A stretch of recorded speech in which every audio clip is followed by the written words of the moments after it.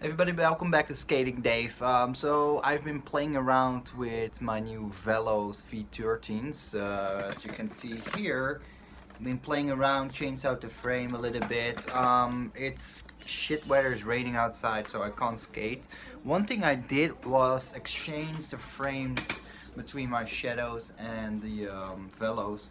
The Shadows now have a large frame on there from Valo, and they have an anti-rocker setup. That's something I wanted to try out for a bit, and I think what I immediately felt when I put on the long frames instead of the medium frames this skate came with is how much more stable it is to stand on it. Normally I have a tendency to feel this motion that I'm like want to fall back, and now I've put them the M size frames, the freestyle frames on my Velos, and I have the same feeling, like I want to fall backwards because I feel it's the balance of my body is more, it requires an extra length in the back. Now also immediately feel there's a lot more heft to the skate, so that's not very good, because that's not good for my knees and dislocation. So I need to train my legs to be stronger with this weight, because this is definitely heavier, but that extra space here in the back, that's gonna help me balance myself better. I need that. I might in the future swap out the frames back to a freestyle frame, but then an L frame instead of an M frame going forward. It's also a bit lighter, those freestyle frames, than this one with the anti-rocker setup, because you have the extra wheels and whatnot. So one thing I noticed with my Velos is that they feel a little bit off. The reason why I felt that is the frame is more or less in the middle of the boot on Shadows, so it's like it's quite well balanced with the so as you can see, my feet is directly underneath the frame, like in the middle of my foot.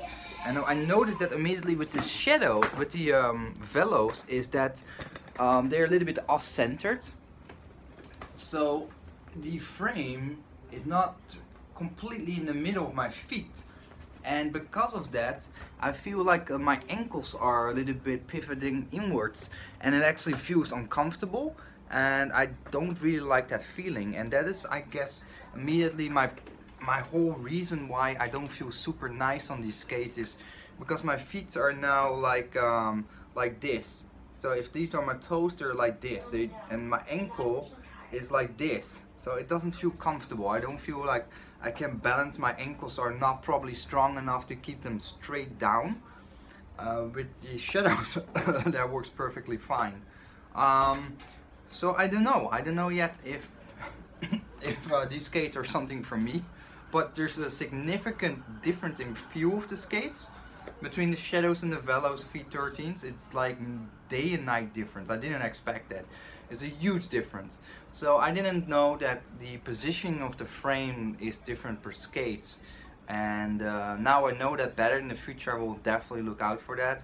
I'm probably gonna stick back to my Shadows and get a second pair of the USD Shadows when they come out, and then these ones will be just street skates, or just having some big wheels on there just for cruising, nothing too fancy, because they just don't feel very nice so far in the feet, and that's something you don't really can see back on YouTube, etc. Because yeah, people do a review about it and then they say, oh, it's a good skate, etc. But my feet are just different, so it feels different for sure.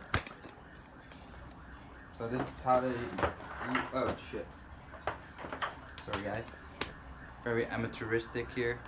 Oh, this piece of shit is broken. Can I do that? Yeah, so the balance feels off. It just doesn't feel that great in the ankles.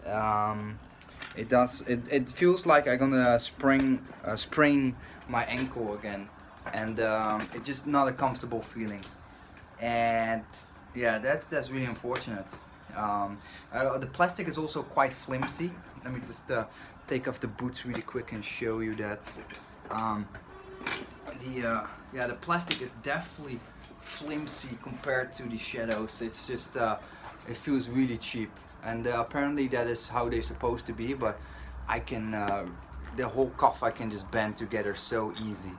It really feels really flimsy, this plastic. Same for the liner. It's so thin, you hardly feel anything. I feel the bottom. It feels like I'm already just standing on the skates. I can feel the sole plate. It's just not comfortable, this skate. This is also not that sturdy. It's really soft plastic in my personal opinion, and didn't expect it. It also, all boots is squeaking, and it doesn't feel and sound like it's a great buy to me. But then again, there's plenty of people that love these skates. They're easy to put your feet in and out. They're cheap enough to just play around with and yeah, have them shredded up without spending too much money. But since I'm relearning to skate again, I want something that's comfortable, and it also gives me the trust when on these skates. As soon as I swap between skates and stand on these ones feel so much nicer. They really feel comfortable. A lot of people don't like this squeakiness, because yeah, you have a lot more flexibility in the skates, which is weird saying that. The flexibility is in the upper area, so I can move forward much more easy.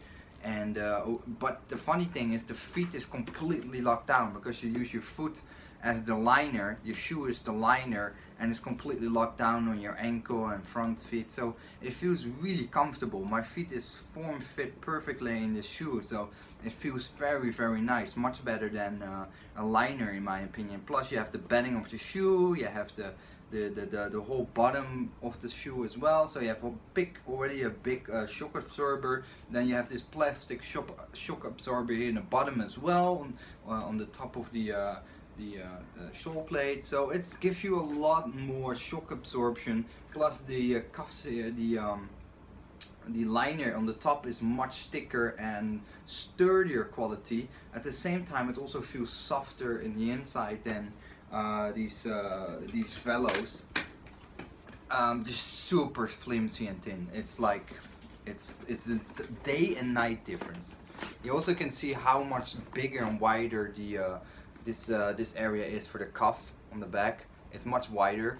It's also higher, so you also get more protection than with the Valos. So you can see it's a good 1 inch higher, the plastic on the upper cuff. It's just, yeah, it's a noticeable difference. So I got them for around $130 US, because I got a $60 discount, because there was something broke on this skate, and Shadow gave me a $60 discount, and I repurposed that $60 on the Grindhouse website. The frames seems to be okay. I bought the whole complete set. The reason for that being because I wanted to try anti-rocker frames, and I needed new wheels, and that would cost me around $60 to $70 US just for one pair of new frames and a pair of new wheels. So I thought, if I can buy a second pair of skates at the same time, then I have a new pair of boots as well. That would be perfect, and have a backup skate and replacement parts here without having to spend a lot of money. So that's the whole reason why I bought the Valos.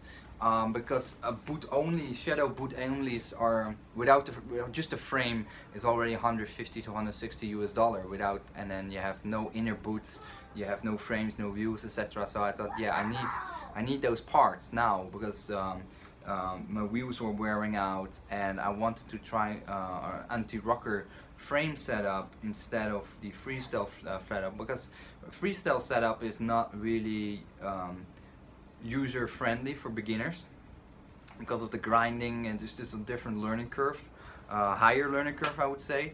So anti-rocker will help me to do some more easier grinds. So I wanted to have that, but I didn't want to churn out a lot of money and then to buy the frames and the wheels, but don't have a second pair of boots, because my Shadows were not, as I complained in my last video, not of the highest quality. So if now some stuff breaks off and I don't have replacement parts, I don't have a working skate. So that was the whole idea, get that cheap Valo boot skates out there and then use those as the backup skates, but they're just not very comfortable. So in the end, I'm just gonna use them for cruising, definitely not for jumps or anything crazy, because don't feel really good around the ankles so far, and I didn't even skate with them outdoors, so but I already can feel there's upward movements of my feet with the liner inside the plastic, etc. It's not feeling good. I don't have any of those movements with my ankle and my feet on my shadows, because it's completely locked down onto sole plate in those shoes. I think personally is my personal preference. Anyway, that was my little video.